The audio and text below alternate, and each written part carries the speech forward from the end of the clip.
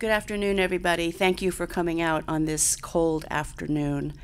My name is May Nye. I'm a professor of history and Asian American Studies, and I am the co-director of Columbia's Center for the Study of Ethnicity and Race. And it's my great pleasure to host this program along with the journalism school so we could learn from the enormous career and achievements of Juan Gonzalez. I want to thank the journalism school for providing the venue and the AV and all the logistics for today. Thank you very much, and thank you to our center for support for this program. I bring you greetings from Dean Jelani Cobb, who unfortunately could not be here this afternoon to greet you in person.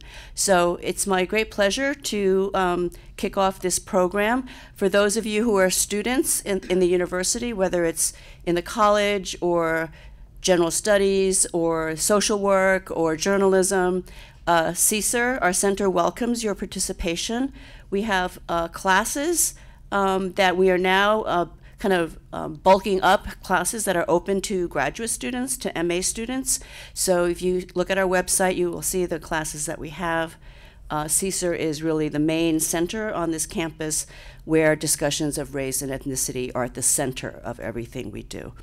So thank you for coming. I'm going to introduce now our moderator, who is going to introduce our guest and our other speakers. Ed Morales, who is a long-term journalist in New York City, and we are so privileged that he teaches in our program at CSER. He's been teaching with us for about 10 years, and his classes are enormously popular. So if you want to check out CSER classes, check out Ed's classes. But please welcome Ed Morales.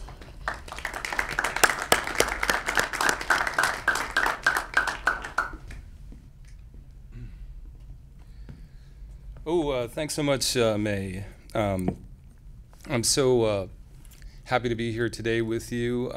First of all, having been a faculty member at CSER for all these years and feeling very comfortable here at Columbia. And also we're here to hear a speech by Juan Gonzalez, who is one of the pivotal figures for the New York Puerto Rican community here.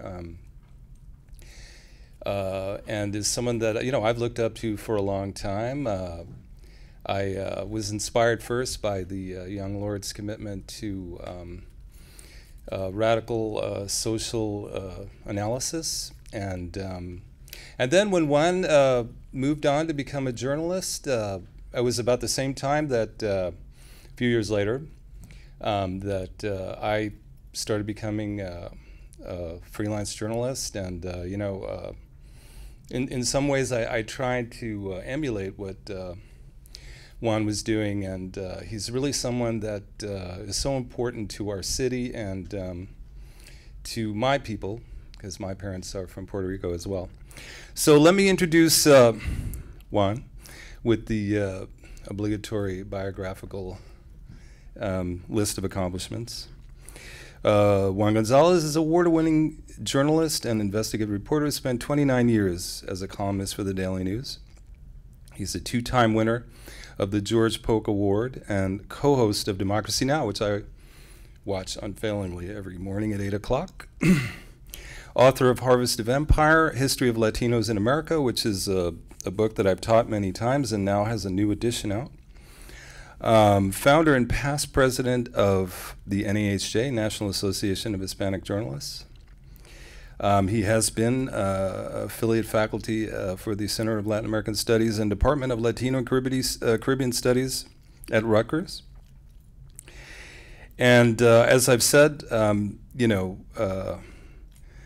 was one of the original members of the Young Lords, whose exploits have been detailed in books like The Young Lords, A Radical History by Joanna Fernandez, which I reviewed for The Nation and was really one of the best 2 months I've spent doing that. And if you have a chance, you should catch the award-winning documentary Takeover, which appeared at Tribeca Film Festival in 2021, which is a great way to really get a sense of what the Young Lords did, incredible accomplishments of people who were, in their late teens and early 20s, which, I can't imagine the courage that it took to do that. So without further ado, here's Juan Gonzalez with one of his final lectures in New York City area.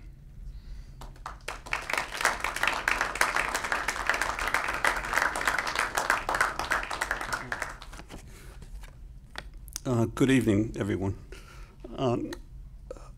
My thanks to the J School's Dean Jelani Cobb and to May Nye, the co-director of the Center for Ethnicity and Race, for sponsoring this event. My deepest gratitude to Professors Nina Alvarez and Claudio Lomnitz and to moderator Ed Morales, a true dream team of journalists and scholars, for agreeing to give their time this afternoon to engage in conversation with me. Many of you may have heard by now that in a few weeks I will be leaving the New York area, the city that I've called home for most of my life, where I grew up, where I was shaped professionally and politically, and will instead be relocating to Chicago, the hometown of my marvelous wife, Lilia Fernandez, who's here, where all her family still resides and where she is now a professor of history at University of Illinois. At my age, I just turned 75 this month, that's called a major change. And the deeper you get into your golden years, the more aches and pains and illnesses gnaw at you, the greater the tendency to look back and ask, what did I do with my life all these years? So it occurred to me that the best way to say goodbye to this city where I've had so many terrific memories, so many friends and colleagues, was with some farewell talks that I would attempt to sum up some of the key lessons I've gleaned through much trial and error, through successes and setbacks, perhaps to reveal as well some incidents from the past that I've never had the opportunity to disclose, but which could provide insight to a younger generation who are still determined to practice good journalism and still devoted to making a better world possible. As some of you know, mine has not been your typical journalism career. I've been grappling now for more than 50 years, initially as an activist, then for decades as a journalist and a student of history, with the burning issue of how oppressed and marginalized people can best create and disseminate a narrative that truly reflects their lives, not just accepting the simple-minded, stereotypical, and often denigrating narratives of them fashioned by those with greater power and wealth, but instead offering a fuller and more accurate picture of who they are, of their passion and their pain, their achievements and failures, their hopes and their dreams. Because of my insistence on this approach throughout my career, I was labeled by many of my colleagues in the commercial media as a, quote, advocacy journalist, as if that was somehow a distinct and less developed form of real journalism, some outlier. But more about that in a minute. That I ended up a reporter and a radical activist to boot, you can chalk up to Miss Banagura, to the 1968 Columbia student strike, and to the Young Lords. One gave me the skills, the two gave me the mind and the heart. Pauline Banagura was the one public school teacher every kid dreams of. She was the English and journalism instructor at Franklin K. Lane High School in East New York, Brooklyn. If you haven't been outside of New York City, you'd never heard of East New York until the new show that just came out.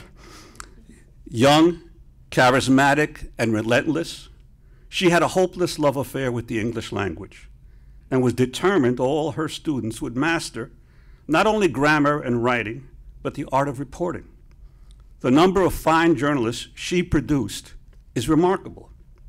David Vidal, who for years was a foreign correspondent for the New York Times. Stephen Handelman, who worked for decades for the Toronto Star. Carol Carmichael, who was an editor for years, a managing editor at the Seattle Times.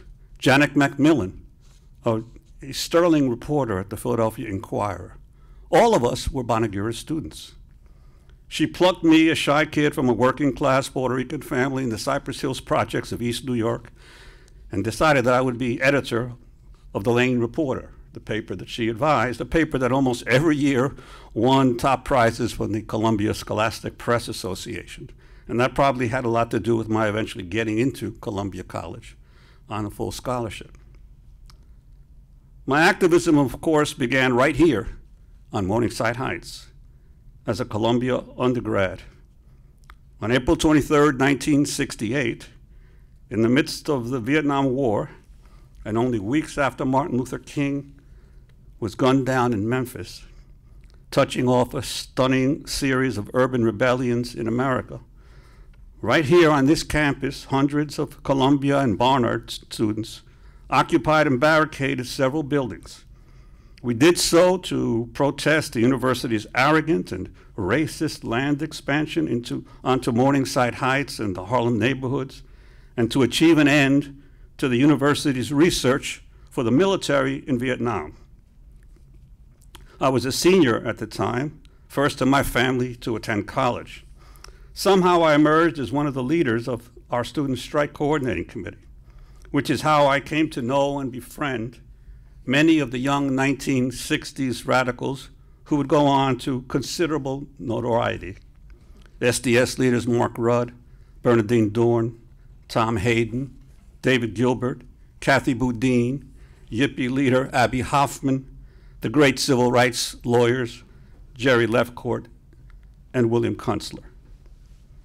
Our initial week-long protest ended with a brutal police assault on the campus, where more than 700 of us were arrested, more than 100 people injured and hospitalized, including several professors, all of which provoked a massive student boycott of classes that paralyzed the university for the rest of the semester, that reverberated across the nation at other college campuses, and that soon resulted in the resignation of Columbia President Grayson Kirk and the university provost David Truman. A year later, I helped found the Young Lords organization in East Harlem, the neighborhood where I had originally grown up.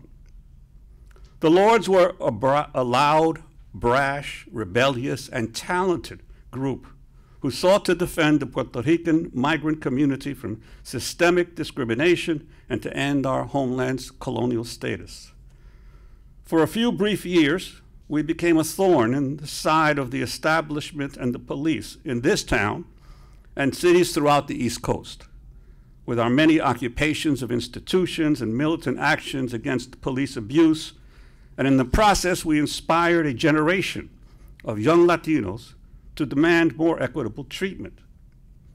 We focused not only on the concrete bread and butter issues of more traditional community organizers, better schools, better health care, better city services, but we also, in the mold of other organizations like the Black Panther Party and the Republic of New Africa, openly espoused socialist ideals and militant internationalism, refusing to fight in the Vietnam War, inspired by the Cuban Revolution, seeking solidarity with liberation wars against Western imperialism in Africa and Latin America. We not only created our own bilingual newspaper, Palante, our own weekly radio show on community radio station WBAI, we consciously sought to shape how the commercial media covered our actions and ideas. As a result, the Lords emerged as one of the few 1960s revolutionary groups that received considerable sympathetic coverage in the mainstream press. This was no accident. It had everything to do with understanding storytelling. Our Minister of Information, Pablo Yoruba Guzman, who was only 19 when we started, had studied while as a student at Bronx High School of Science, one of the visionary media scholars of that era, the Canadian philosopher Marshall McLuhan. Pablo had quickly digested the essence of McLuhan's remarkable critique that every mass medium touches the human brain in a different manner, that every medium acts on us not primarily through the words or images it conveys, but through the way it connects to our brain and triggers our emotions. McLuhan, of course, famously proclaimed that, quote, the media are extensions of human beings, that the content of a medium, he once wrote, is like the juicy piece of meat carried by the burglar to distract the watchdog of the mind. Pablo then consciously worked to shape a distinct message for each medium that we dealt with: newspapers, radio, TV. McLuhan, of course, was writing long before the creation of the internet, the World Wide Web, and the smartphone, advances that only further confirmed his pioneering theories. Think about it. What is more important today?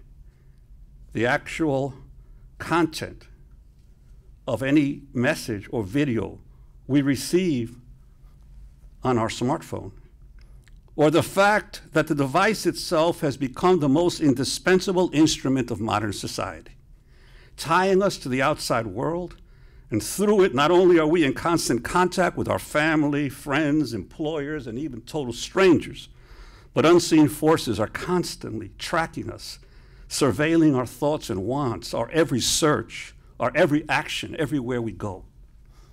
Even as youngsters, we in the Lords understood the power of the media, and we consciously cultivated that good coverage. We were helped by the first brilliant crop of young Black and Latino reporters in the city's press, to whom Pablo fed exclusives, and who in turn repaid us with more sympathetic coverage than their white colleagues. People like a young Ed Bradley at WCBS, like Gil Noble at WABC, like Gloria Rojas at WNBC, Rudy Garcia at the Daily News, and of course, white writers like Jack Newfield at the Village Voice. Shaping the narrative, however, does not simply involve good stories. To be done well, it requires a deep connection, a virtual fusion between the storytellers and the subjects of their stories. And we have two excellent examples here, the people that are going to have conversations with me.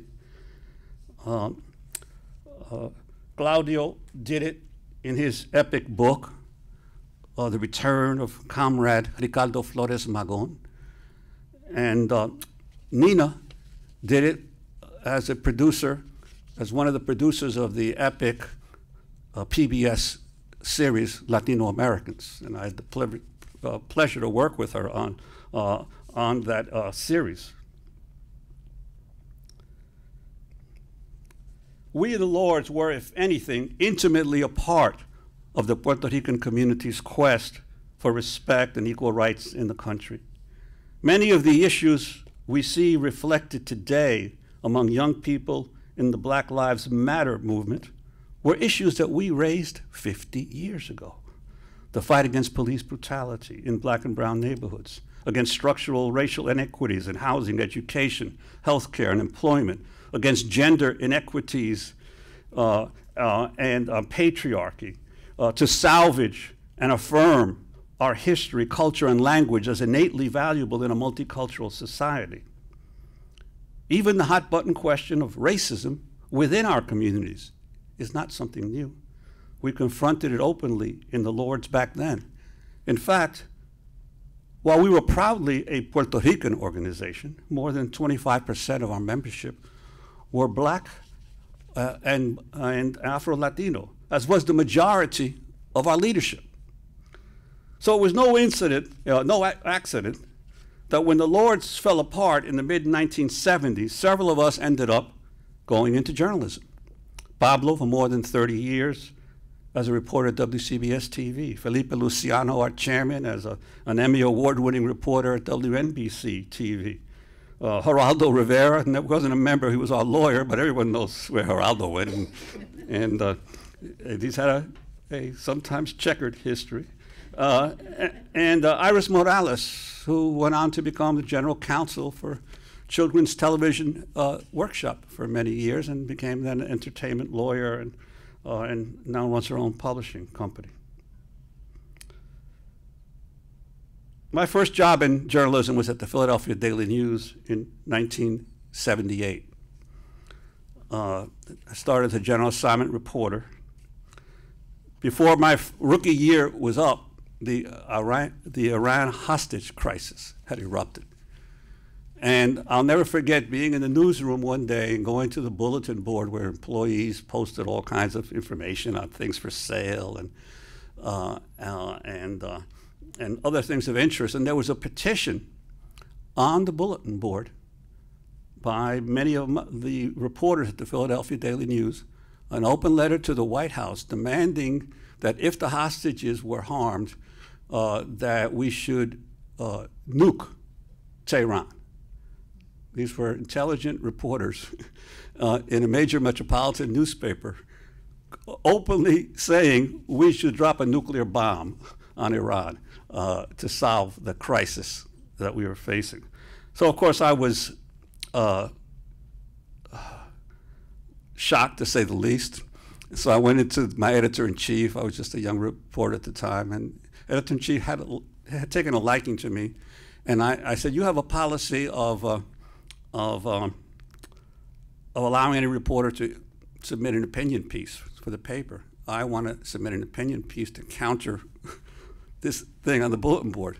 I want to write a column, send the Shah back, because that was what the whole Iran crisis was about, that the Shah of Iran illegally imposed upon the Iranian people as a result of a CIA-backed coup in 1953, had been overthrown by the masses of Iranians and had fled to the United States, and the Iranians were demanding that he be returned to be held to trial, held to justice.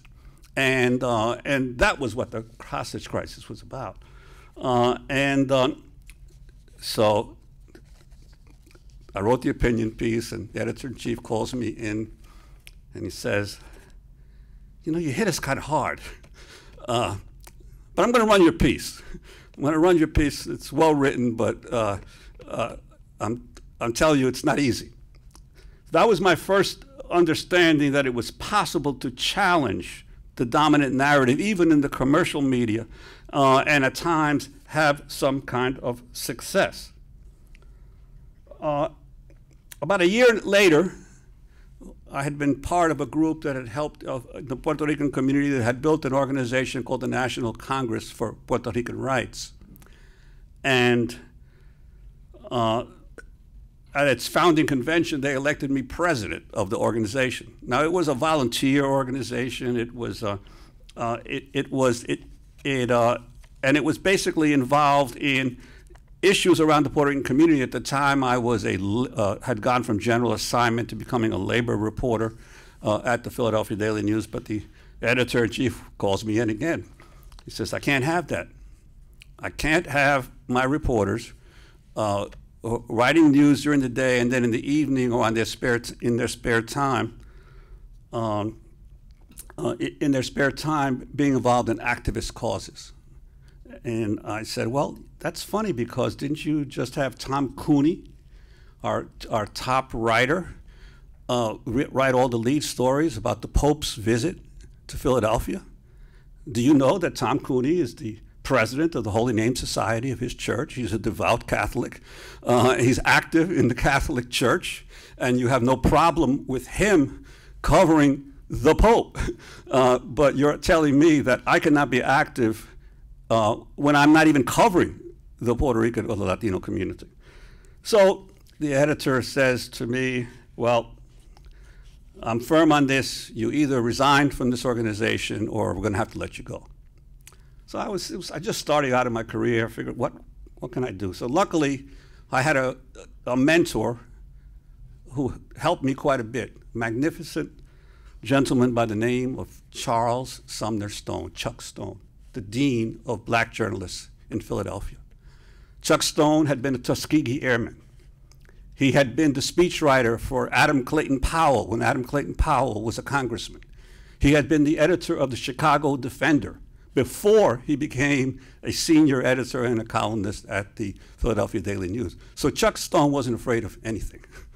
And Chuck pulled me aside and he said, Juan, don't be intimidated, first of all. Second, document everything.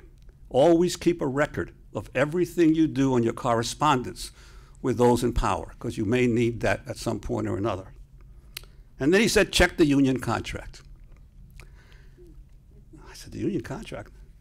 So I checked the contract of the Newspaper Guild, and there was a clause in the Newspaper Guild contract that said that if a member of the Guild had been elected to a public office or an office of public responsibility for a term up to 4 years, that they could request a leave of absence and then get their job back. So in other words, this thing had been fought over years ago, years before we even became reporters, and there had already been a solution fashioned to deal with the question of social activism and social participation of journalists and reporters.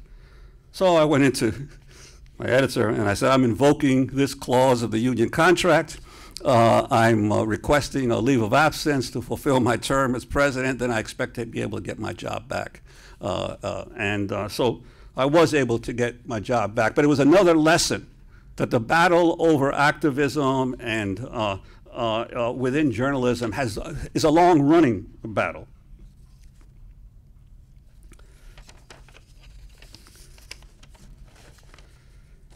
Thankfully, my experiences in the Lords and my own readings had strengthened my growing belief that the commercial media were not the entire universe of the press in America. I've managed to work not only in mainstream or commercial journalism, but proudly and almost simultaneously in the alternative and the dissident press. For the past 26 years as co-host with Amy Goodman of a marvelous show, Democracy Now!, and at various times as well in the Spanish language press. When I started Democracy Now! In 1996, there were just 3 of us, Amy, myself, and a producer.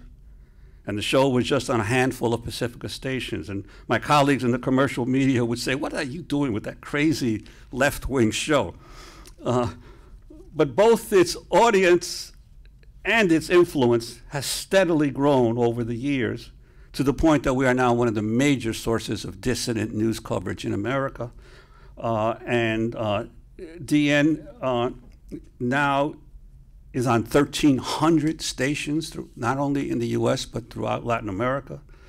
Several hundred in Latin America, more than 1 million followers on social media, and a full-time staff of 30 people, state-of-the-art studios in the Chelsea section of Manhattan, and one of the few organizations that consistently covers international news. All of that started from just a few people who were convinced that there was another way to tell the news narratives in this country. In my 2012 book, News for All the People, The Epic Story of Race in the American Media, my co-author Joe Torres and I examined in depth the historic conflicts and interplay between these 3 distinct and separate streams of the media: the commercial press, the alternative or dissident press, and the press by people of color, each of which have a long history in this country, and there's been a constant narrative and counter-narrative between them. The commercial press from public occurrences in 1690, Benjamin Harris and the Boston Newsletter in 1704, through to the Pulitzer and Hearst chains, and of course to the modern Goliaths of our time, the CNNs, the New York Times, the Fox Newses, and so forth. But there's been a separate stream of the press in America. The radical press, from the working men's publications of the 1830s through the muckrakers of the late 19th century, Ray Stannard Baker, Lincoln Steffens, Upton Sinclair, Ida Tarbell, the socialist and communist presses of the early and mid 20th century, the New Left press of the 1960s, and to the progressive blogs and news sites of today, such as Common Dreams, Sheer Post, Counterpunch, The Intercept, Consortium News. This whole other stream of the press has been involved in a battle over narrative with the commercial and corporate press. And there is a third stream. Because people of color were systematically excluded for 200 years from both the commercial press and the dissident and working men's press, they had to create their own voices. 1827, Freedom's Journal, John Russell and Samuel Cornish, the first black newspaper in the world. We wish to plead our own cause. Too long have others spoken for us. From the press and the pulpit, we have suffered much by being incorrectly represented. That's March of 1827. You could write that today and it would still have resonance. On to great journalists like Marianne Shadd Carey and Ida B. Wells campaigning against lynching. Or Elias Boudinot and the Cherokee Phoenix, the first Native American newspaper in the world in 1828 in New Echota, Georgia. To John Rollins Ridge, the Native American who founded the Sacramento Bee. A Cherokee was a founder of the Sacramento Bee that became the basis of the McClaskey chain. The Golden Hills News, 1854, the first Chinese language newspaper in the United States, or the work of Wong Ching Fu, founder of the Chinese American in 1883, right here in New York City. There were over 25 Chinese language newspapers in the United States before the 20th century. There were hundreds of Spanish-speaking papers in the country. And of course, in the Spanish language press, there's an enormous radical tradition, not just a news tradition, a radical news tradition.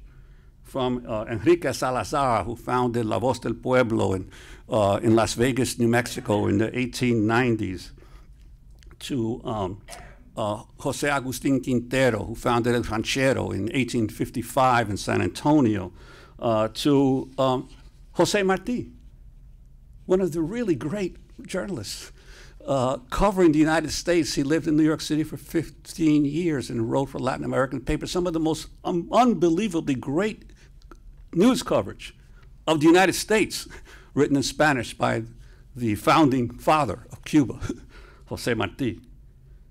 To Ricardo Flores Magón, the anarchist, with his paper Regeneración, that was published throughout the Southwest here and was really the precursor of what became the Mexican Revolution. To Jovita Idar, the great Mexican-American in Laredo, Texas, who edited La Crónica and who campaigned against the lynching of Mexicans and against the segregation of Mexican schools and of the lack of the stealing of the land of Mexicans by the Anglo settlers.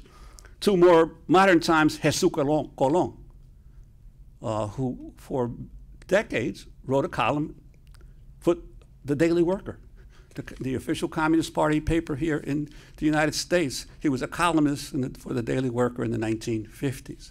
So there is a long tradition of journalists of the Latino community who not only covered the news of the community, but covered it from a radical perspective. But to get back to this issue of objectivity and what's real journalism, the fact is the press in the US have always been partisan and subjective in their chronicling of reality. In fact, it was Upton Sinclair's devastating exposure of press corruption in his classic book, The Brass Check, and public revulsion over misinformation by the giant newspaper chains that gave rise in the early 1900s to journalism schools like this one, and to organizations like the American Society of Newspaper Editors that sought to establish basic standards of journalism. And it was only in the aftermath of World War II and the creation of the Hutchins Commission that any principles of fair and comprehensive coverage of news events even began to be promulgated widely, or that the FCC's fairness doctrine began to be implemented. It was Walter Lippmann, perhaps the most influential journalist of the 20th century, who first dissected the nonsense of objective journalism and first raised the issue of stereotyping in the press. As we say in our book, it is the job of the modern journalist to witness events in the wider world and then convey those events and their meaning to the rest of us as quickly as possible.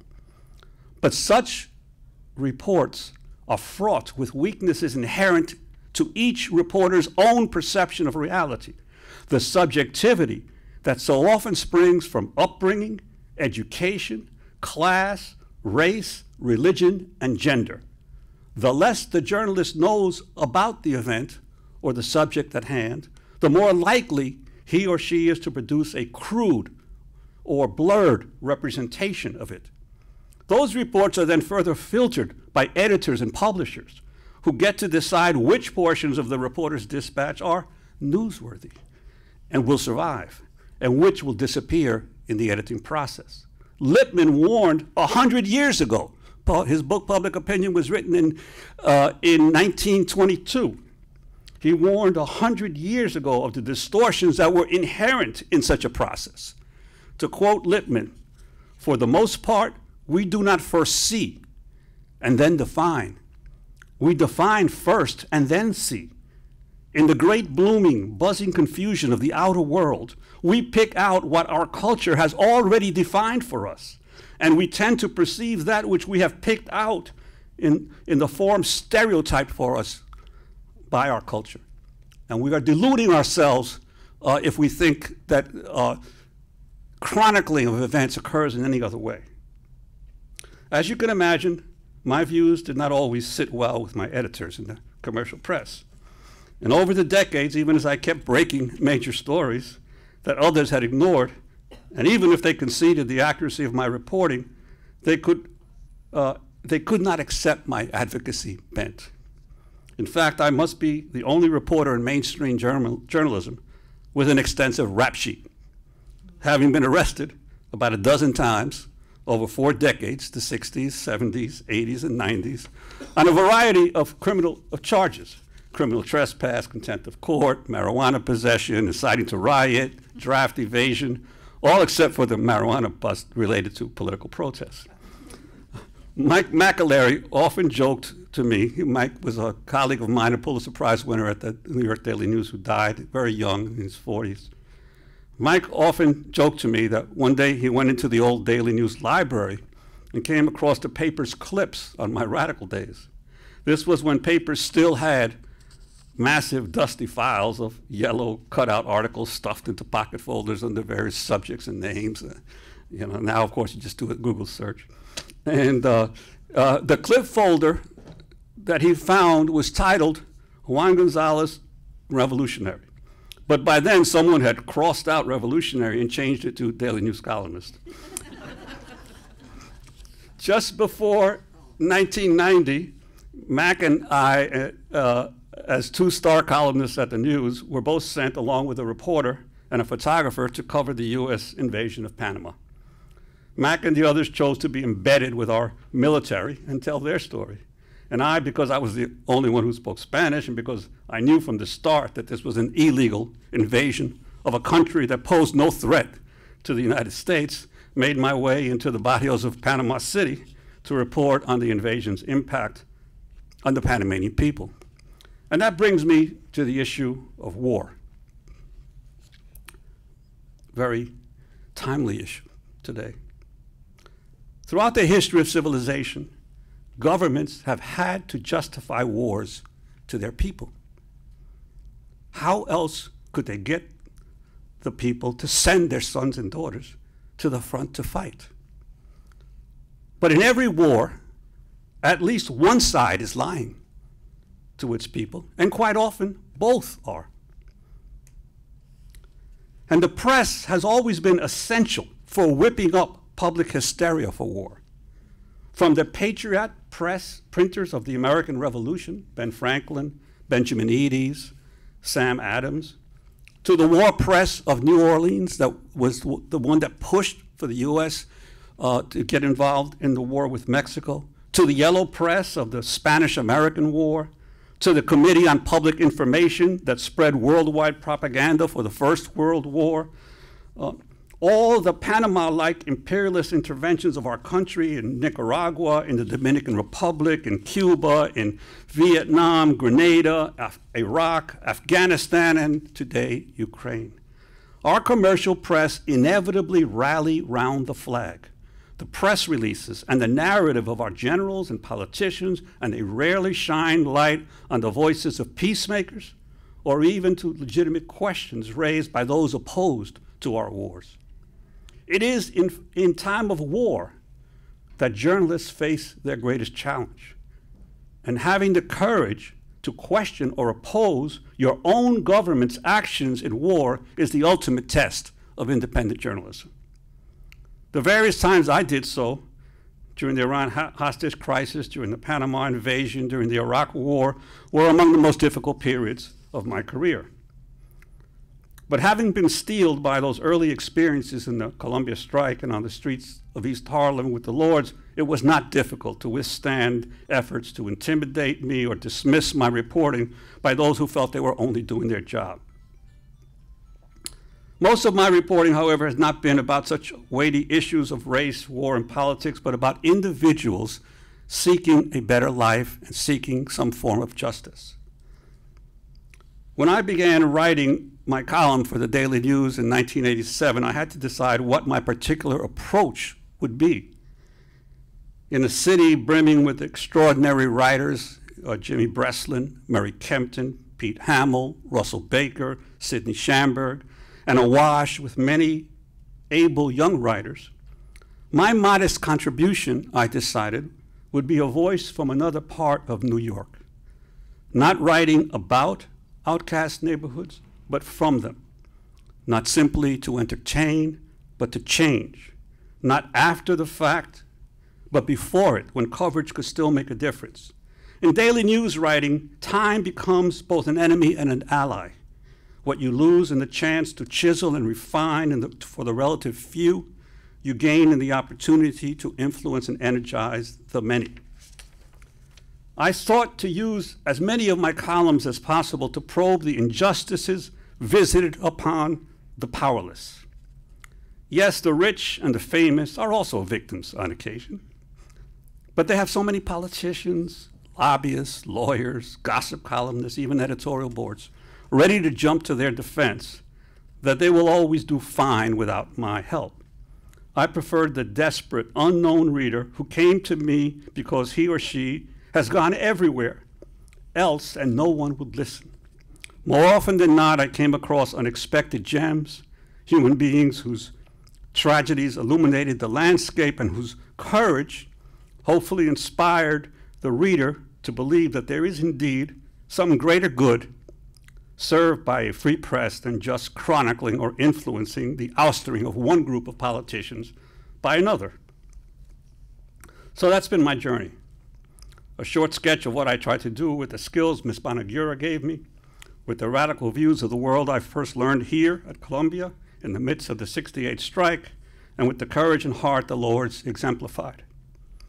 And the main lesson of it all: never stop believing a better world is possible when you dare to struggle for it, but strive to do so with the knowledge of the efforts that paved the way for you, with the humility to learn from your mistakes, and as the great Chuck Stone counseled, remember to document everything. Thank you. Well, that was a wonderful talk from Juan.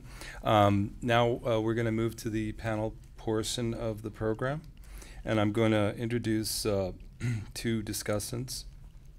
Nina Alvarez is a journalist, documentarian, and video photographer. Her 25-year career began at ABC News, where she was production assistant on acclaimed documentary series Turning Point.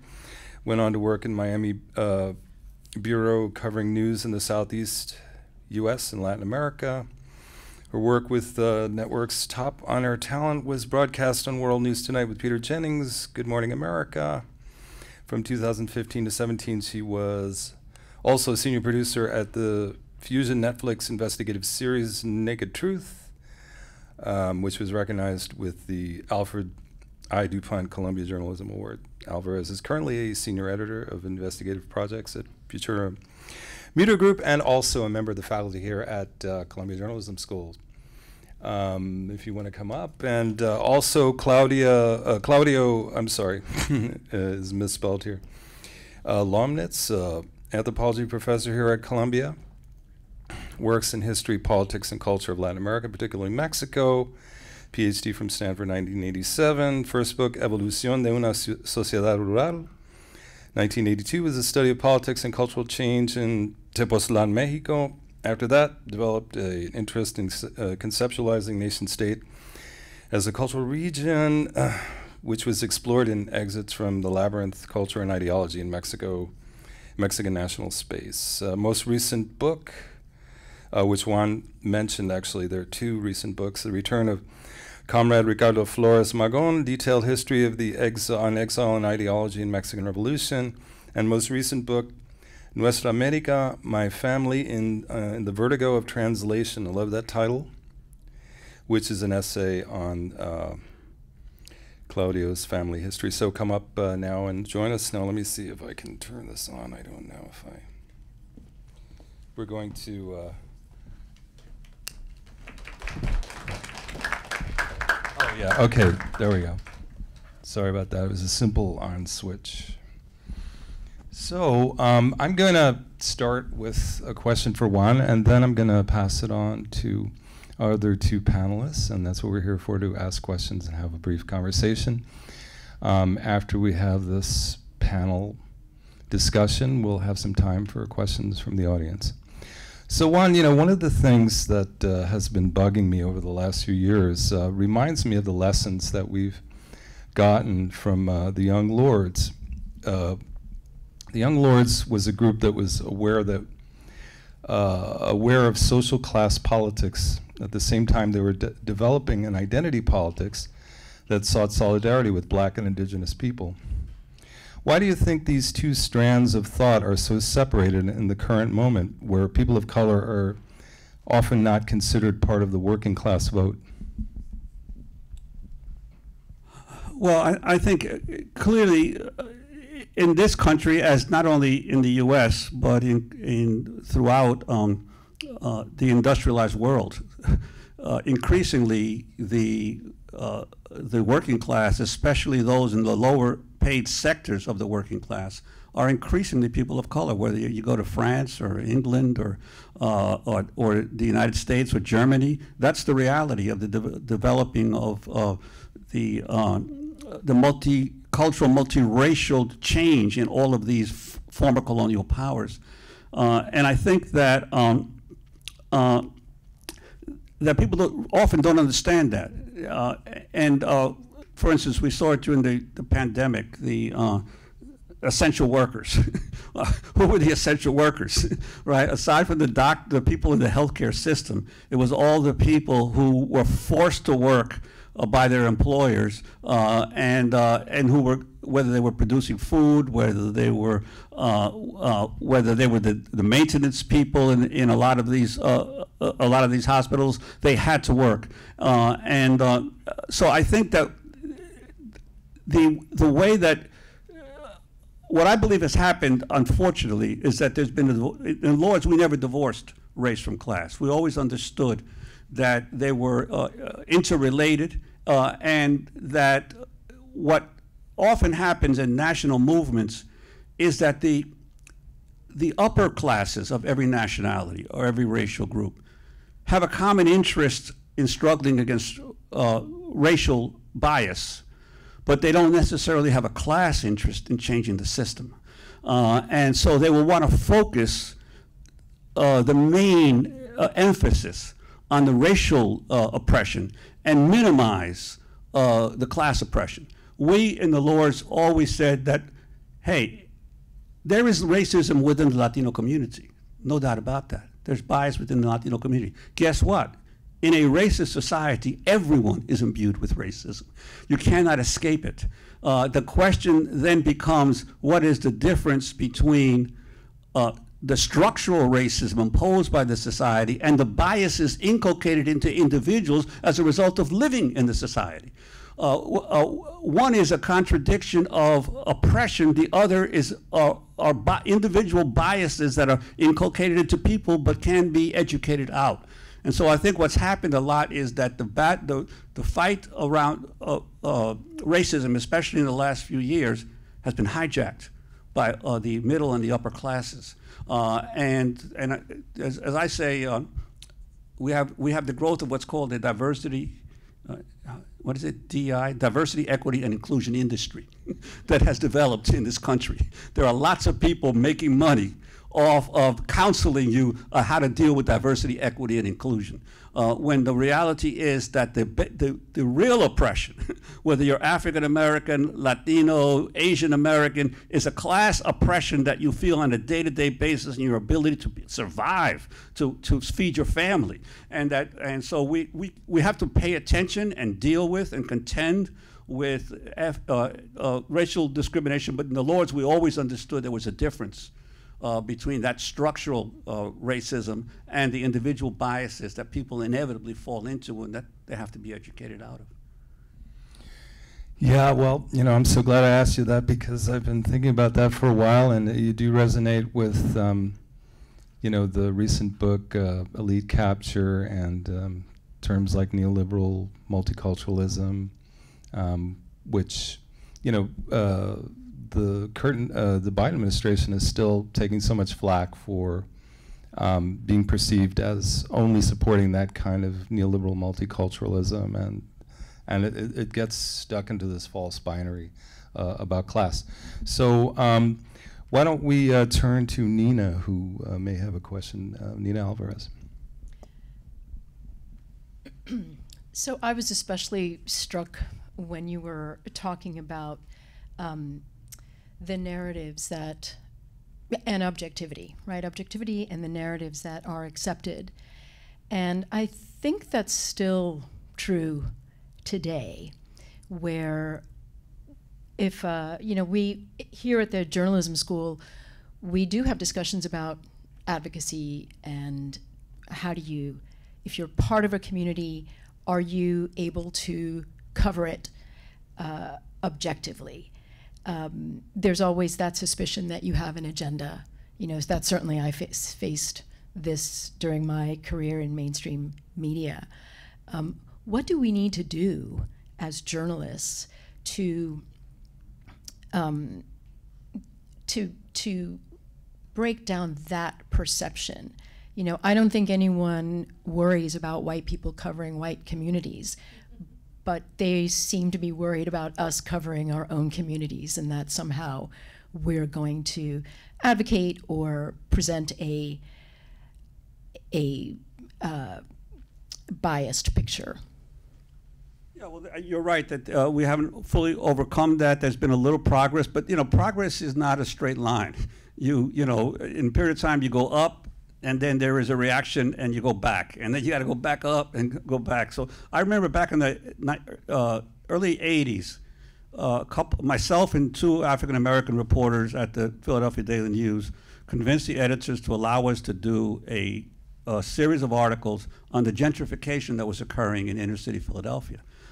In all these neighborhoods that were once largely African American, Latino in South Philly, and in the Art Museum area and other areas were being increasingly gentrified, Northern Liberties, and so the team was created, and immediately there was an uproar by the white reporters. Why are you assigning two African Americans and one Latino to write this story?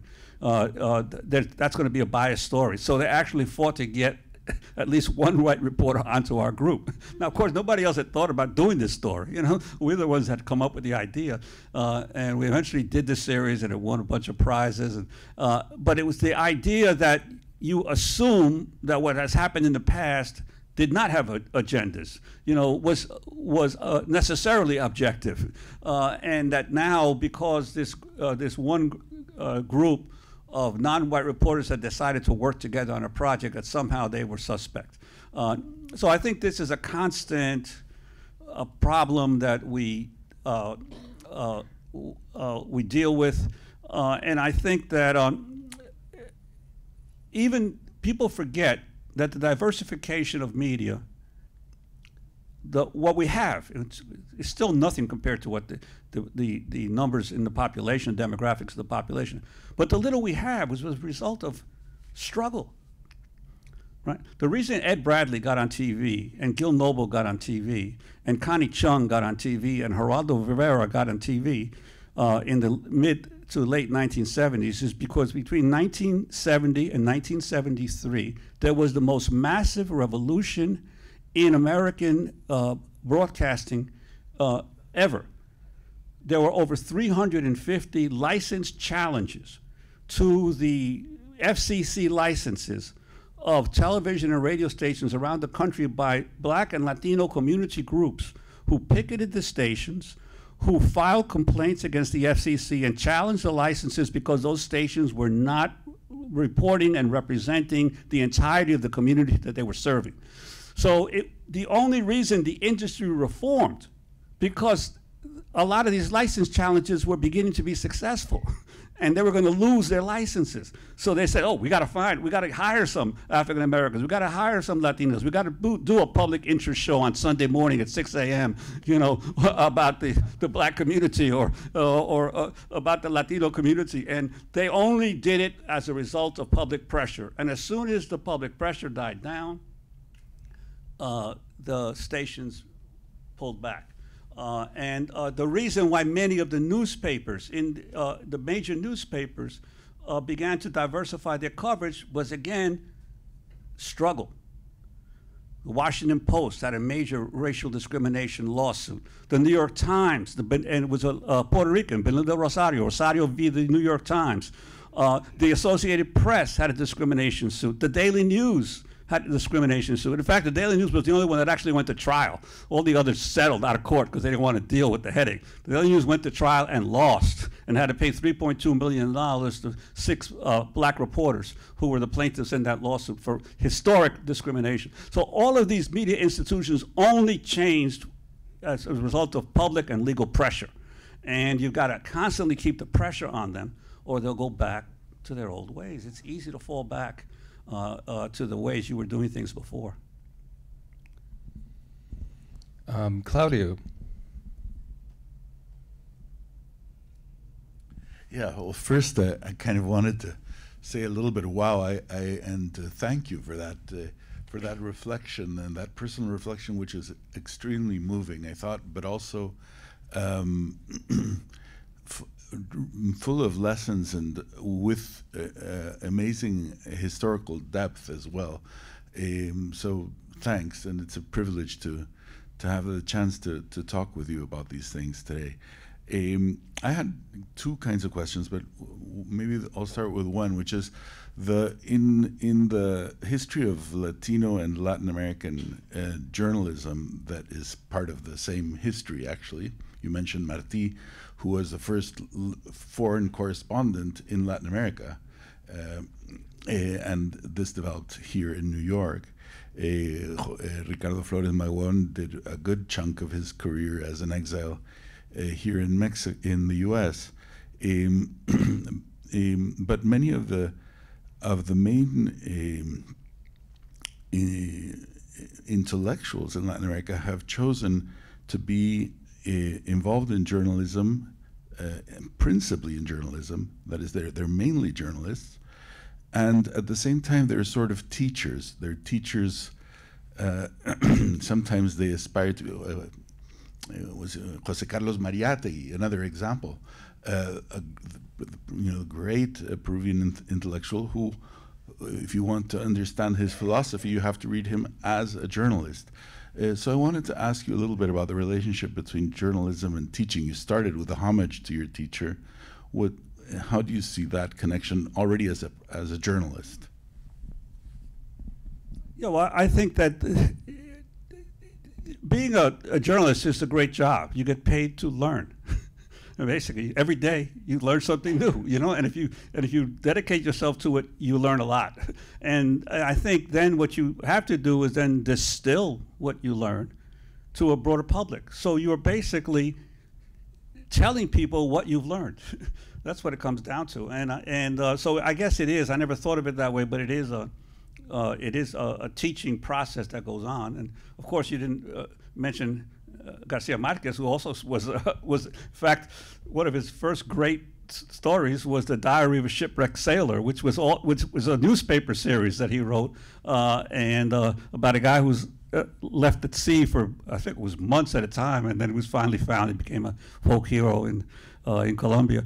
And so yeah, there's definitely been a long tradition. I think of in Puerto Rico, another mentor of mine, Juan Manuel Garcia Pasalacqua, who was also one of these people who was constantly writing commentaries but teaching the people of Puerto Rico their history and what had happened behind the scenes when they were at work and they didn't know what was going on in Washington. Or he was the one who wrote those stories and was celebrated and respected journalist by all sides. He was the only guy who could talk to pro-statehooders and pro-populares, and at the same time go and interview the FALN members or the macheteros in hiding, and all of them respected him because they knew that he would provide an accurate picture of what was going on in their battles. So there is a long history in Latin America of the journalist as a sort of a teacher and an educator. Yeah. Okay, I'm going to ask another question, and then when I'm done with mine, I mean, you guys should just jump in and to make the thing a little more spontaneous. So another thing that's been bugging me is this.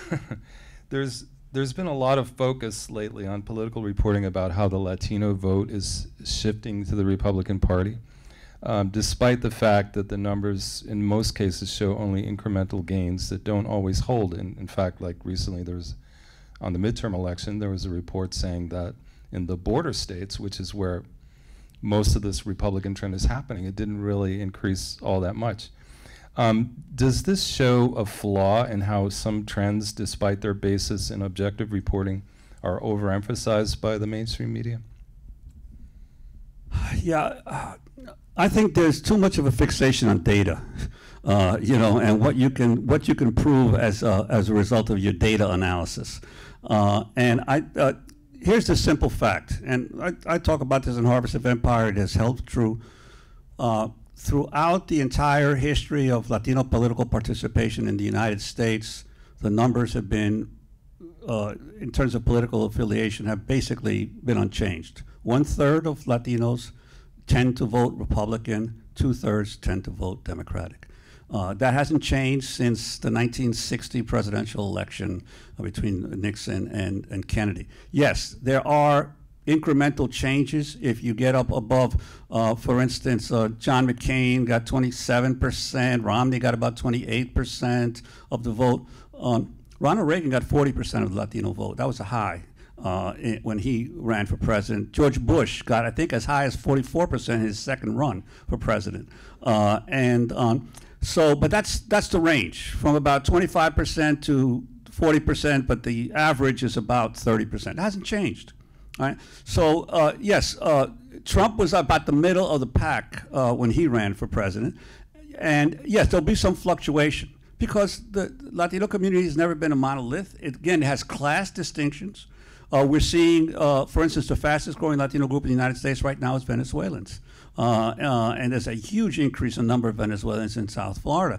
They're going to tend to be from more middle-class families fleeing the situation there, and they're going to tend to vote more as Cuban migrants did in the past. But even among others, the Colombian migration was a middle-class migration for many years.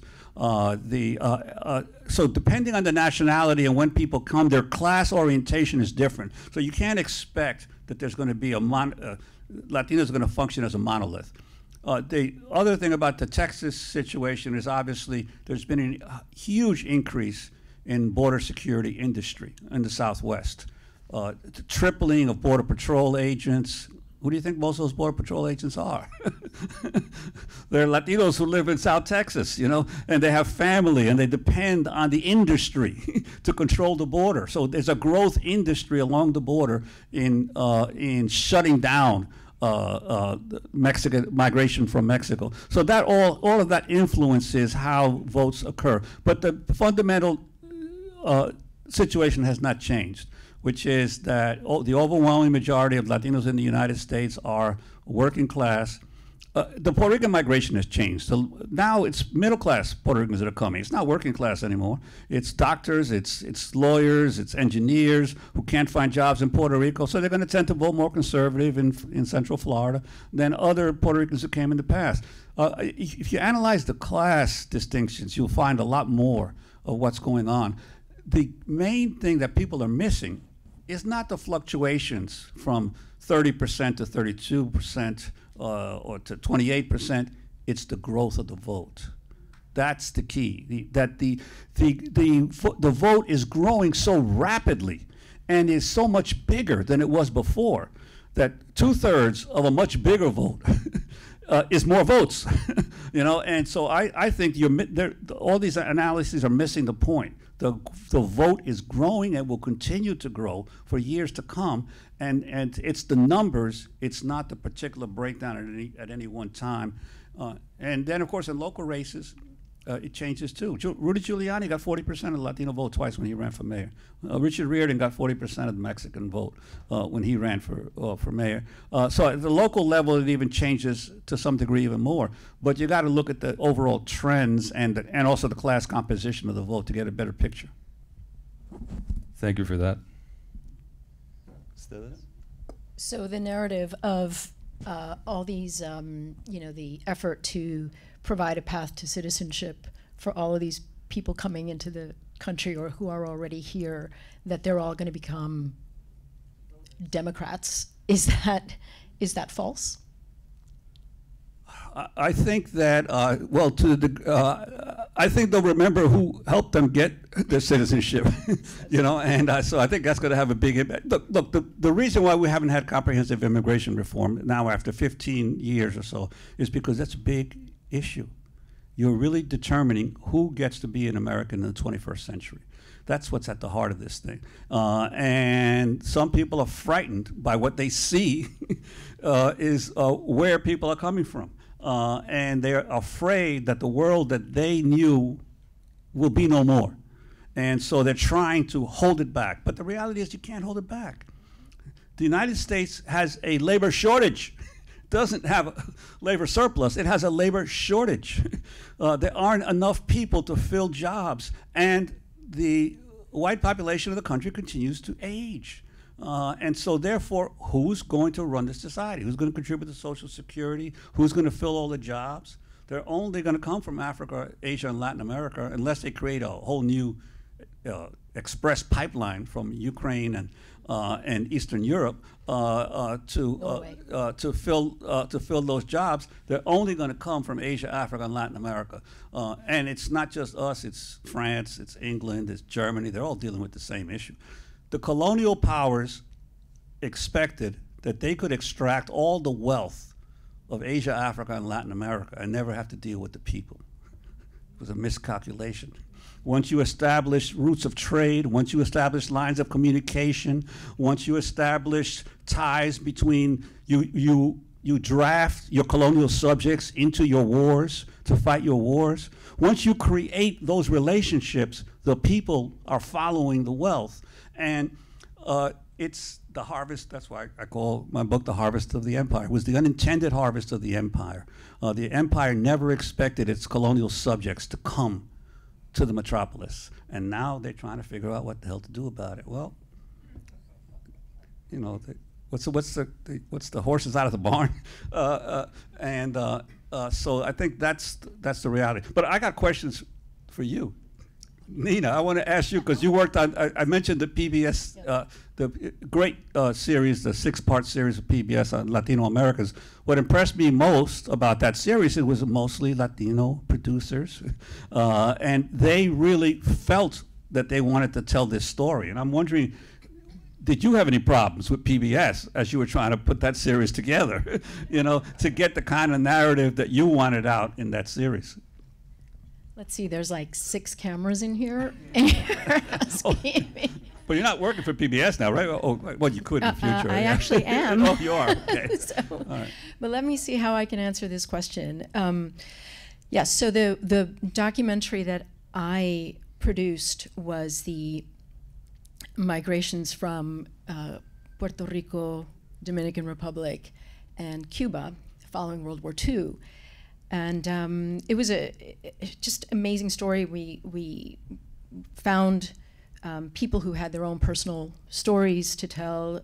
You were interviewed for that film, and I think you were in a few of them. And I think it was I took a lot of my cues from, I've very much aligned my thinking with your thinking in Harvest of Empire, in that, for me, the theme that connected these 3 migrations after World War II was the push factors and the United States' role in creating these push factors. And I thought that that was a narrative that we weren't seeing. We were used to seeing the arrival story and the American dream narrative, and just, you know, Latinos as very happy, hardworking people who suffered racism, and all of that might be true, but there were circumstances that drove those migrations that were pivotal. I mean, you know, just devastating relationships and support of, you know, in the Dominican Republic, sending in Marines, in Cuba, basically encouraging a migration after the Cuban Revolution, and Puerto Rico, we needed the labor. And there were these theories that Puerto Rico would develop if you just, you know, there were just too many people on the island, so let's bring them over here. And actually PBS's response was a little bit concerning, because, you know, it is run by white people mostly. And I think they were very used to a narrative that they're comfortable with. They're comfortable with the salsa music. They're comfortable with, you know, that partying narrative and that hardworking narrative and that pulling themselves up by their bootstraps narrative, and not the narrative of the circumstances that involve the U.S. government. So I think that was a discussion that was at times uncomfortable, but I think ultimately they came around. I did have to put in a little bit of salsa, but you know, just to please some people and funders. You know, remember funders, you know, it's very hard, even for a PBS audience, to accept narratives that aren't what they're used to hearing and used to or comfortable with. Was that close enough? I also want to ask Claudio, that book of yours I mentioned is fantastic, but if you haven't read it, folks should read it. And on Ricardo Flores Magón, who is really one of the unheralded figures. He died in federal prison right here in the United States. He was constantly jailed by the United States. And yet he's considered a national hero in Mexico, and he was an anarchist, and people don't realize that there's a long tradition of anarchism in Latin America, and there were many anarchists. I think of Pedro Esteve, who was a Spaniard who created the first Spanish language newspaper in New Jersey. He was part of the anarchist movement in the early 20th century. But what made you decide to write about Ricardo? Well, thanks for the chance to talk about it. I started working.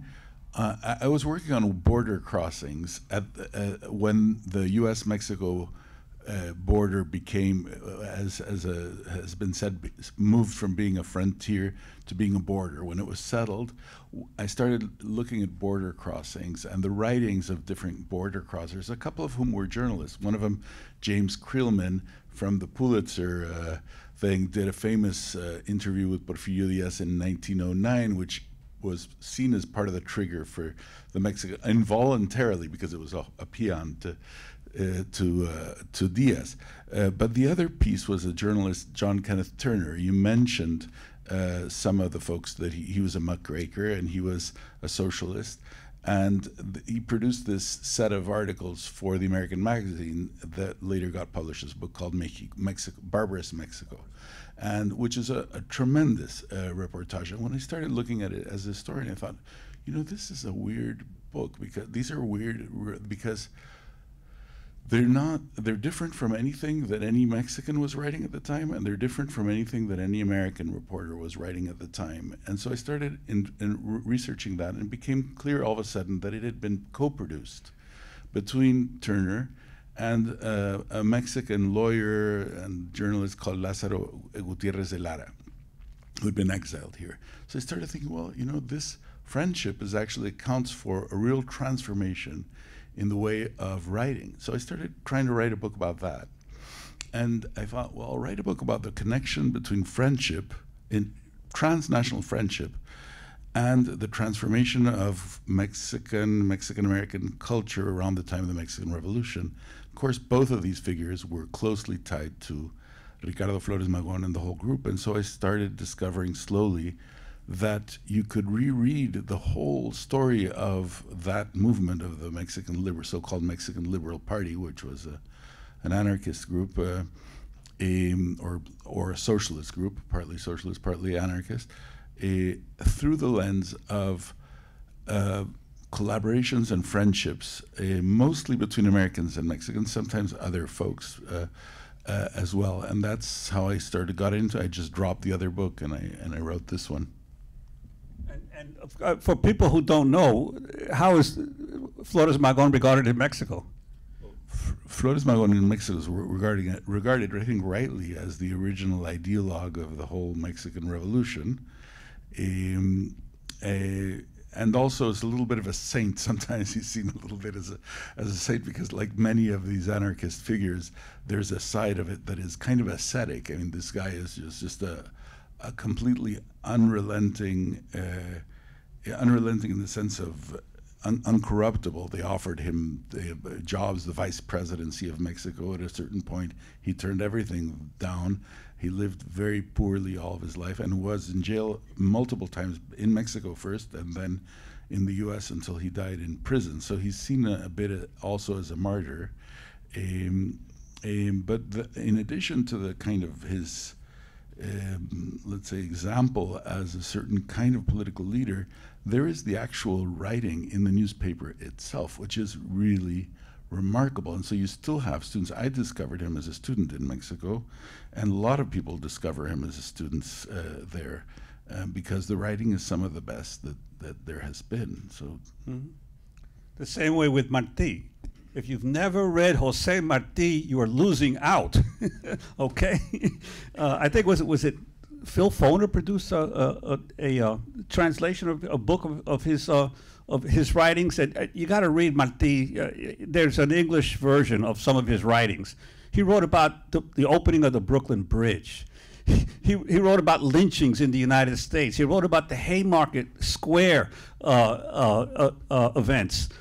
He wrote about oppression of Native Americans, and he was writing for Latin America in Spanish, as going across the United States, writing articles about the U.S. But really good writing. We're not talking about everyday stuff. This is like heavy-duty writing, and so I think that's was always my sense. We represent a different tradition, and once you have a sense of what the tradition of journalism in Latin America and among Latinos has been, you feel stronger in your sense that, hey, your way is not the only way, right? And there are other ways to practice journalism, and you cannot dominate or tell us how we're going to practice journalism. And I think that's a really, and Flores Magón is just one of many examples of that. I want to ask one more question, and then maybe we can have people ask questions. There's a microphone there.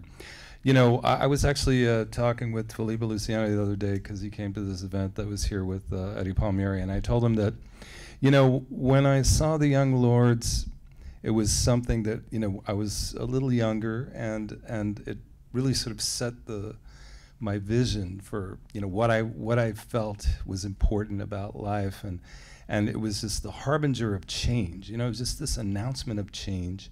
And I felt like the rest of my life was going to be this great era of change. And then, you know, we have this Republican reaction beginning with Reagan and everything like that. And slowly, you know, it's just, you know, reversal after reversal. And now, you know, maybe affirmative action gone. You know, how does one keep the optimism of your era alive? Well, I think, first of all, a lot of young people say, well, how come, you know, we don't have the kind of movements? Well, there are movements. There are strong movements that have developed in recent years, but they tend to rise and fall because there's no commitment to the organizations that carry from the ebbs and flows of any movement. You've got to have strong organizations, and that's important. Everyone wants to be an individual leader or individual activist. No one wants to have a collective group. The thing that made the Lords really powerful was that we had a whole bunch of really terrific people all in one organization. And we managed, even though we had major battles and fights among ourselves, we managed to stay together. It wasn't a long time, but if we had stayed together longer, we would have done a lot more. So I think it's, you know, what I believe, as I've so often said, we didn't liberate Puerto Rico. We didn't leave many institutions behind, although there were a few. Luis Garden Acosta built a tremendous organization in Brooklyn, a former Young Lord. We didn't leave many institutions behind, but we changed the minds of a generation about how to see the potential to make change. And that was, we opened up the minds. We didn't, as I said, we didn't liberate Puerto Rico, we liberated our minds.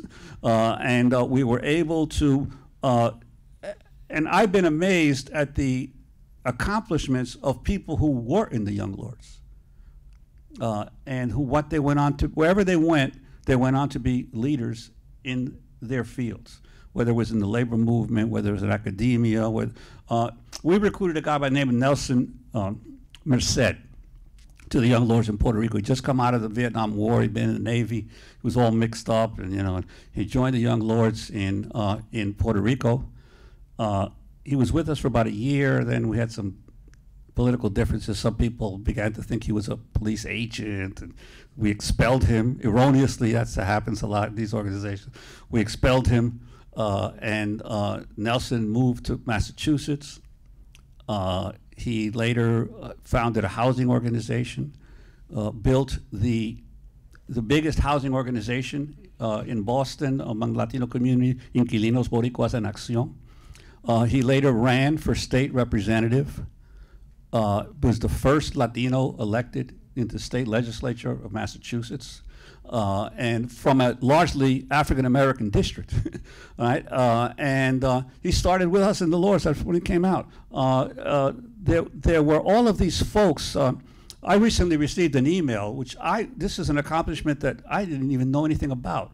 Mickey Melendez sent me this email, one of our Young Lord original founders, that a guy by the name of Emilio Carrillo, I don't know if any of you know Emilio Carrillo.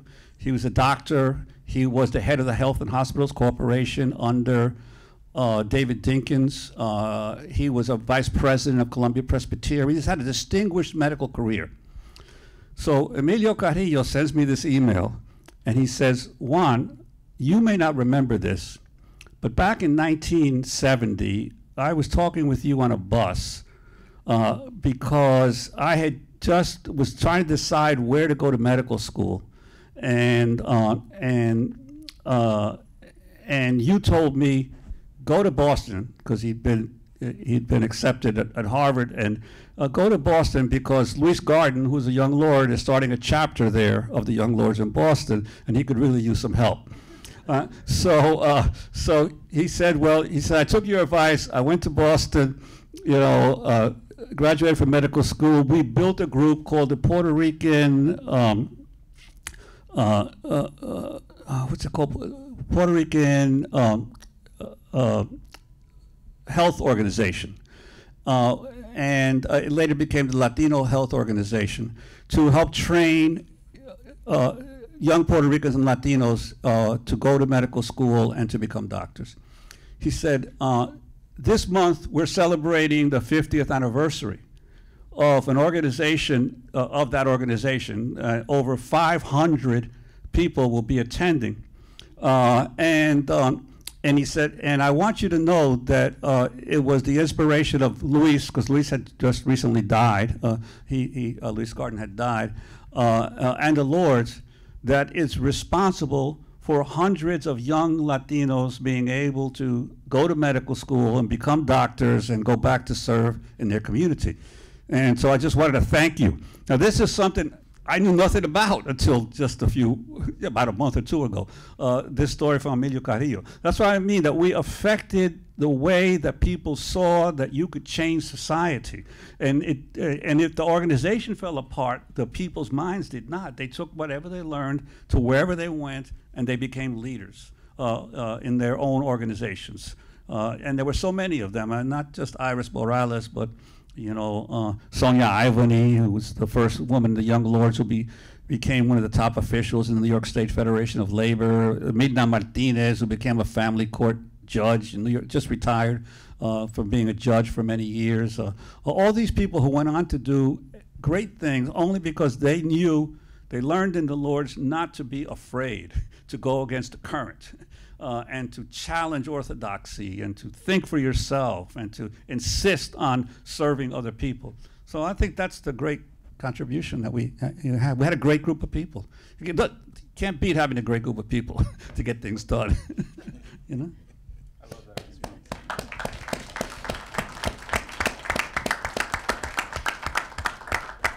that. Unless do you guys want to have something you would, I'd like to invite someone to ask a question to step right up to the mic. Dave, you gonna ask a question? Great program. Quick question, Chicago pizza or New York pizza? No. Now you're gonna be, no, my main question, thank you, is in your prognostication for journalists, right, we see, people are saying print is dead. There are less local journalists. Basically, is it the internet is democratizing, and that's our big opportunity? Or how many you headed a group of journalists as well. So what do you see for future of journalism? There's a lot of turbulence. There's a lot of great stuff that's happened with the internet and with in terms of access to information. You can get news and information from around the world instantly, and it's amazing, and it's wonderful what's happened. My problem is, I mentioned this stuff about McLuhan. The way we ingest media affects our brains, and I see my students. A lot of my students don't read books anymore. They certainly don't. They're journalism majors. They don't read newspapers. If it's not on their phone, they don't have time for it. And even on their phone, they only have time a few seconds because they got to move on to something else. So that is rewiring our brains, and especially the brains of young people. And I think that's a problem. It's the actual technology itself that is affecting how we digest and how we digest information and how we analyze. So I think that's the big problem. Aside from the surveillance, and I don't know how many of you have read Shoshona Zubin's book, but you got to read that book and Surveillance Capitalism. It's really important book in terms of what's happening in the world today, But so I think that there's a lot of positive, in terms of jobs, jobs are, you don't have the kind of jobs yet because there's no economic basis for news yet on, more and more publications are going to subscription only. New York Times has succeeded tremendously with subscription. Over 50% of their revenue now comes from subscriptions, not from ads. So they've solved it. But the Times is an international now paper. You know, they don't care about New York because they're getting subscriptions from all over the world now digitally. And Washington Post has done the same thing, the Wall Street Journal. But most local newspapers, if you're going to buy the Times or the New York or the Wall Street Journal or the Washington Post, you're not going to buy your local newspaper digitally also, because then it starts mounting up subscription prices. So I think that local media is a problem. That's why I'm a representative now on the Rutgers University representative on a new sort of pioneering approach that's been developed in New Jersey called the New Jersey Civic Information Consortium, where the state legislature is actually putting millions of dollars into a fund, and that Rutgers and some other organizations are funding projects to revive local news and information. And we're about to give out, I think, $4.5 million in the next year to a variety of efforts to try to find ways and models to build local news, because that's the thing. There'll always be somebody covering national news because the media have to help determine who's going to become president or congressman or whatever. But who's going to cover the local board of education, the local zoning decisions? You know, the city council, the planning board. All these major decisions are made affecting our lives locally, and there's no one there to cover them. There's no one there in the state legislatures anywhere to cover what's going on, who's stealing what. Jimmy Breslin had a great line, one of his columns one time. He said, I got on a train to Albany yesterday, along with all the other people who ride up there each day to steal. Right? And that's what happens in all these state capitals. There's incredible corruption in every state capital, and no one is covering it. No one is covering it because there aren't enough reporters to pay them decent wages for these media organizations, so they all cut their staffs. And so we got to figure out a way. We got to figure the model. The nonprofit model is growing, and the subscription model is growing, but media is not free. Yeah. Looks like May has a question. Thank you for the wonderful talk and for this conversation. I really learned a lot. I have a question about kind of related to the objectivity problem in mainstream media. And I think you expressed what I believe also is that there's always an agenda and there's nothing that's purely objective. I'm worried about a related trend, which I call both sidesism. Mm-hmm. I don't know if people remember the New York Times had a feature every Sunday for a little while after Trump was elected. This was going to be a place where nice things were said about Trump. It didn't last because I think there wasn't that many people who had nice things to say about Trump. But I think this is something that I see especially in the Times, more so than even some other major newspapers. And it's a little different from it's a way of being objective, but it's a way of actually being very subjective by treating all views as equal. So I wonder if you could comment on this, both sidesism, and how do we combat it? Yeah, I think that is a major problem, and I think the issue is, again, you can mention or put forth an argument of a contending argument in a story, but if your own investigation of that story has shown that view doesn't have legitimacy, that doesn't mean you have to give that argument equal time with the facts that you're presenting. You can't ignore it. You can't ignore it, but you're paid as a journalist to not report and interpret. I mean, I used to do an exercise with my students where I would ask them to interview each other, and then see, because whenever you interview somebody, you might do an hour-long interview. You're going to choose 2 quotes out of that hour-long interview to put into your story. The choice is where the subjectivity comes in. What do you believe is the most important thing that person said in an hour? They may think something else is important. you might think this is important, and someone else who sits in on the same interview might decide something else is important. You cannot avoid that. Your choices are going to be determined by how you grew up, what your class situation is, what your religion is, where all that stuff comes into play in your choices. And there's nothing wrong about that. That's just the facts of how people perceive reality. And all you do is you say, okay, I know that this publication has this perspective. I read them to see what they're going to say, and then I'll read another publication or another news site to get a different perspective. Don't expect every site to give all perspectives, because it's not going to happen. The whole idea of objectivity really grew, I believe, from an economic imperative. As fewer and fewer newspapers existed within cities, as the trend of capitalism is always to stamp out the competition and establish monopoly. So at a certain point in the 50s and 60s, there were monopolies pretty much in all cities in the United States. There was one major newspaper or two. In order to keep readers, and by keeping readers, they kept the advertisers, they had to establish what they believed to be a public commons, where and so that people could see the newspaper or the news organization as above the fray.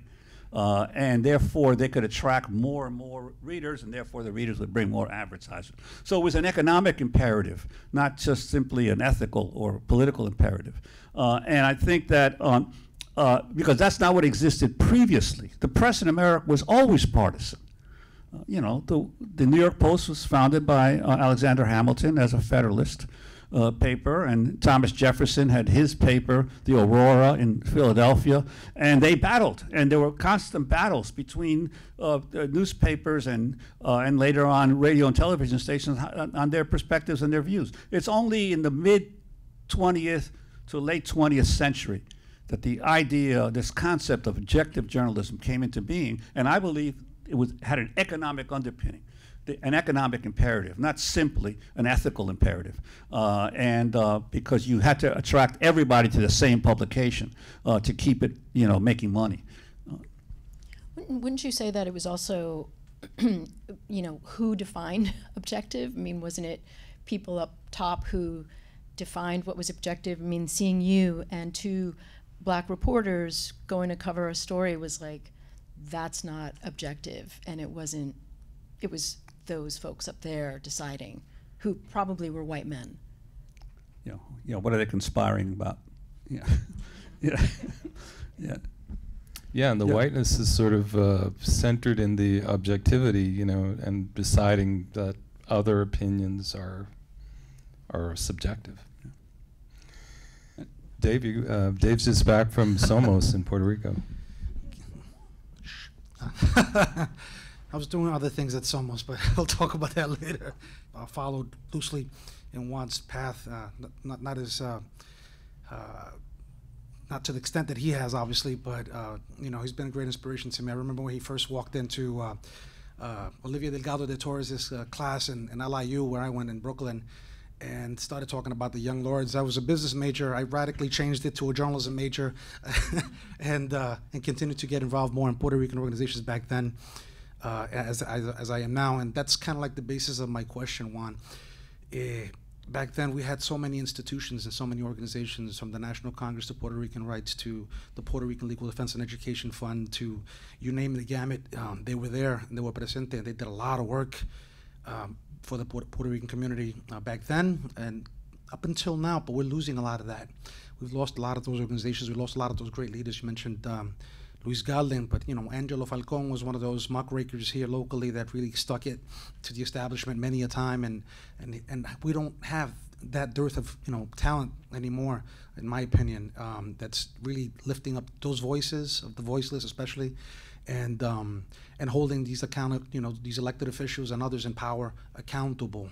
So in your 40, 50 plus years of doing this kind of work in the Puerto Rican community, not just in New York, but in Philadelphia and in other places, like I mentioned, I spent some time in Philadelphia as well, and there's still so much poverty and so much need in the Boricua community in all of these places, and our numbers are dwindling here in New York City, as is our political power, and also the power that we have in terms of institutions. So I'm not sure why you're going up north when you should be going to Puerto Rico to soak up some of that sun, but that's all fine and good. But where do you see, and Chicago also has some great institutions still and a great Puerto Rican community, but where do you see our community now, and how do you see it getting out of some of the problems that continue to exist? Well, that's a big question, and I'm not sure I have the answer. I just would say this. The waning of political power by Puerto Ricans in New York is just a function, I believe, of the demographics. You know, that the composition of the Latino community in the United States is continually being transformed. The center of Puerto Rican existence right now is no longer New York. I don't think it's Central Florida. That's where the real migrations are occurring, both of the Puerto Ricans who were retired from Chicago and New York and moved to a warmer climate, but they didn't go to Puerto Rico because they were worried about the crime. They went to Central Florida. And the young professionals who couldn't deal with the climate catastrophe that have been occurring in Puerto Rico have moved to Florida. So now the largest concentration of Puerto Ricans is in Florida, and those Puerto Ricans who used to live in New York, you go upstate, go to Easton, Pennsylvania, go to Long Island. They've been forced out of the major cities as a result of gentrification, but they're now in the suburbs. And people wonder, why have the suburbs turned increasingly Democratic when they used to be Republican? Well, because so many African Americans and Latinos were forced out of the cities. They went up to Yonkers, they went up to, upstate, they went down south, they went to other places. Same thing in Chicago, they're being forced out. So the cities are being reclaimed under capitalism now as fortresses of wealth, and the poor are being shunted as they were in Europe after World War II into the far out suburbs, because that's the way it is in Europe. And Europe got a chance to rebuild all of its cities after World War II, and they put the poor all the way out in the far outs. And that's what America has been doing in its cities, pushing the poor out. And so now the political power is dispersed, but it's not as if it's disappeared. It's just you have to have new forms of organization, and you have to work more in these suburban areas and the small towns than you do in the big central cities, as we did in the past. Yeah. Hello, great lecture, Juan. Gracias. I want to ask, what are independent news doing to denounce the concerning increase of Latin American periodistas being killed while denouncing corruption in Colombia, Mexico, Peru, and all those Latin American countries? Well, in Democracy Now!, we've been covering quite a few, and obviously Mexico is the worst place in the world right now. That's where there's not a shooting war that is for journalists, and it has been in the past in Colombia as well. Yeah, I mean, Latin American journalists tend to be pretty outspoken, and they tend to be feared by those in power, and there are ways that attempts to shut them down. But we've certainly covered it, and at Democracy Now!, and we hope to continue to do so in the future, because it is important to shine a light on these things as much as possible, to let those in power know that there's someone watching what happens in these countries. But we have covered it extensively on Democracy Now! Thank you for your speech. It was very inspiring. I really needed it, because sometimes I feel like the world won't get better. I feel like the establishment and the bureaucracy has already won. And I feel this way when I walk through like East Harlem and I see brownstones going for $1 million, or when I walk uptown and I see Columbia's campus expanding. And as a former member of the Young Lords, you have a lot of insight into like social movement and social organizing. And my question is like, what led to the decline of the Young Lords, and was it like internal pressure or external pressure? Yeah. Well, it was a combination of things. First of all, we were very young. we were all 18, 19, 20, 21 years old, and so we got a little, our heads filled with thinking we were all powerful, you know, and so there was some arrogance in some of the stuff that we did that began to create divisions in the organization. There was a systematic effort by the government to divide the organizations, the COINTELPRO program. We were very bad at figuring out who the agents were. We expelled a few people that we thought were agents who weren't, and we missed the agents that stayed who created all the divisions, right? So we knew there were agents, we just couldn't figure out the best way to find them. and so that created a lot of divisions within the organization. We made some political mistakes. We expanded to Puerto Rico, thinking that, well, the Puerto Rican people are one people, all the leadership of the left in Puerto Rico is basically upper class and divorced from the people. We came from the ghettos. We could show them how to do things better, but we couldn't. Most of us couldn't even speak Spanish fluently, and so we found ourselves in deep doo-doo in Puerto Rico.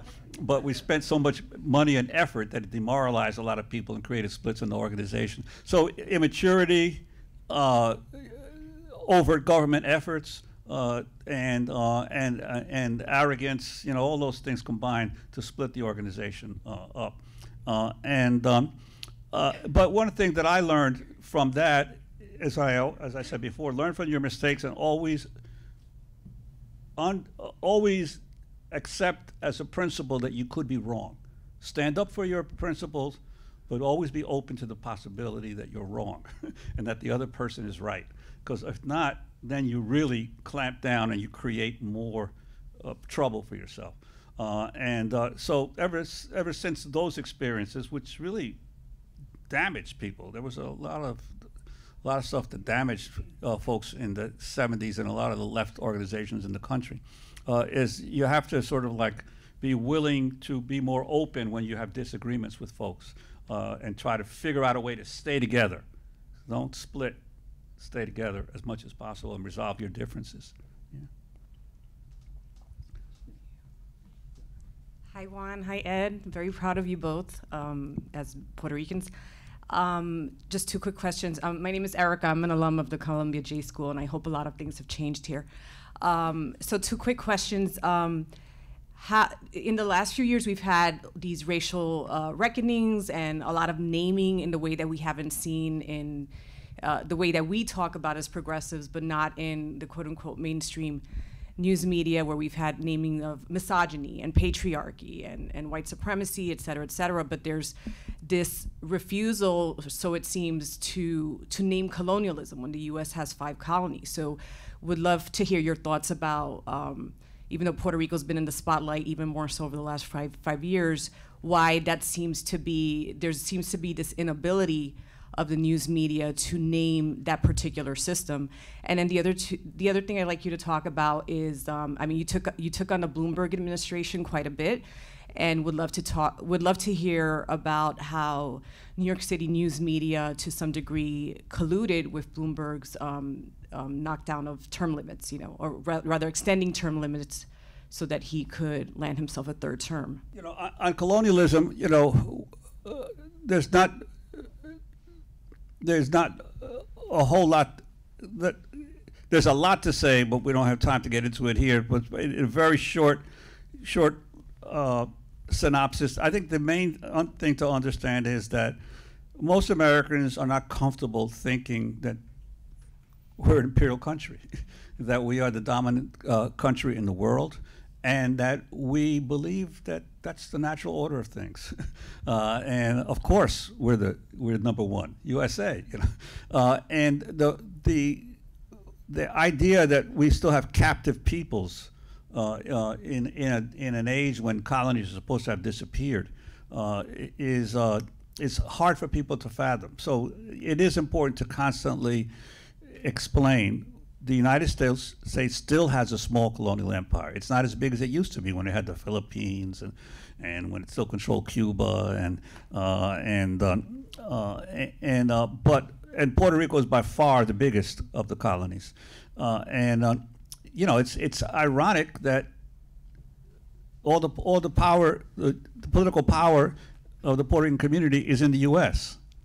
There are 4 Puerto Rican congressmen. Darren Soto in Florida, Alexandria Ocasio-Cortez, Nydia Velázquez, and Richie Torres, who took over for Jose Serrano. So there are 4 voting members of the Puerto Rican members in the U.S. Congress. There are none in Puerto Rico, right? There's one who has a voice but no vote, a resident commissioner. So how is it possible that all the political power of the Puerto Rican people is in the U.S., not in Puerto Rico, in the homeland? And why is that tolerated? So I think that we got to constantly hit on the colonial situation. Now the other problem is that the Puerto Rican people have had 120-something years to try to come up with, fashion a solution that they can come as a group to Washington and say, this is what we want. And we're getting closer. We're getting closer. The last series of bills are getting closer. But the United States has to accept the sovereignty of Puerto Rico. And the analogy that I always make is because the United States doesn't need Puerto Rico anymore as a colony. It really doesn't. All the things that it had it as a colony for, it no longer needs it for. But it's easier to get married than it is to get divorced, right? Divorce has all kinds of problems that you got to settle stuff. Who's going to get what, and how are we going to do this, and what's going to happen, so that's the problem. The United States doesn't want Puerto Rico anymore, but they don't know how to get rid of it. Puerto Ricans don't feel that they're oppressed as a people by the United States, but they can't figure out what the solution can be that is amenable to both sides. And so that's the issue, that there's a colonial situation. Everyone has to understand it, but then what's the solution? And I read by Harvest of Empire, you'll see the solution that I support. But I think that that's the fundamental question. We haven't, one, got it to the American people, and then 2, figured out among Puerto Ricans what's the ultimate solution to the fact that we are a separate nation. We have a separate language. Unlike all the other territories that became states, every territory of this country that became a state, by the time it became a state, a majority or plurality of the people in the territory were Anglo-American, including Hawaii. New Mexico waited until 1912 because there were too many Mexicans in New Mexico. And there was a plurality of whites in Hawaii by the time it became a state. Puerto Rico, after 120 years, was never settled by Anglos. To this day, 90% of the people in Puerto Rico are Puerto Rican, 95%. They speak a different language, they have a different culture. It's a separate nation, simple as that. But legally, it's still part of the United States, and we've got to solve that. Got to solve that problem, and it will be solved. I have hope it will be solved, because sooner or later it's going to get too costly for the empire. But we'll see. The Bloomberg. Oh, Bloomberg. Bloomberg's. Yeah. What can I say about Michael Bloomberg? Same thing happened with the media and Giuliani. I remember after the 9/11 attacks, the Daily News wanted to print an editorial allowing Giuliani to stay as mayor, even though his 2 terms were up, because he had done such a great job as America's mayor in getting us through the crisis of the terrorist attacks. And I remember talking to the editorial, but are you crazy? You know, in the midst of World War II, you know, we didn't decide, oh, we're going to cancel an election, you know, an election result, you know, because in the midst of the Civil War and all these other wars that we've had in the United States, you know, the normal transfer of powers have occurred. So why do you now in New York City, because of one attack, want to keep Giuliani, you know, in office, even after he's supposed to be going out of office? And Giuliani tried it, he didn't succeed, and then Bloomberg did the same thing, but he did succeed because he had more money, and he just bought everybody out.